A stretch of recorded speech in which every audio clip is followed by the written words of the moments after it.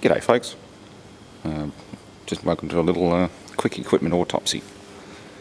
Just before I get started today, I thought I'd show you this. As you can see, it's had a bit of an accident. Probably lack of oil, lack of maintenance. Not sure what capacity it is. The boss wants me to order a new pump for it, but there's no markings on it, so I'm going to have to look up the original purchase receipt and find out how many CFM it is.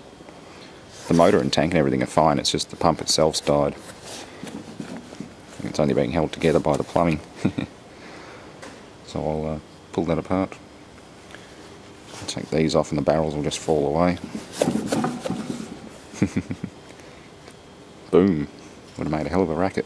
I've never seen one fail this bad. Especially not of its own natural causes.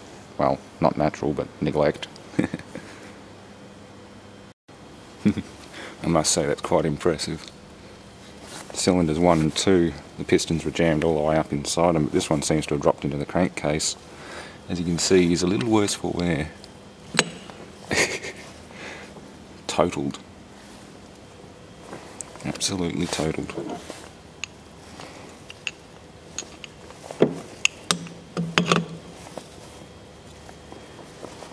Yeah, look at the condition of the oil. This thing hasn't been changed in a long time. Way overdue for maintenance. Ah, they're frozen on. That'd do it. They've spun, seized up and just been torn to pieces. Lack of lubrication. Yep, they are well and truly fused onto the crank. That would have done it. God, look at how messy that is. The little oil slingers are snapped off, but they normally have a little pin on the end of them, like that one. Yeah. Anyway, thought you might enjoy that little teardown. That's as far as I'm going to take it. I'm just going to dump the oil out of this and piff it in the bin when I get the replacement pump.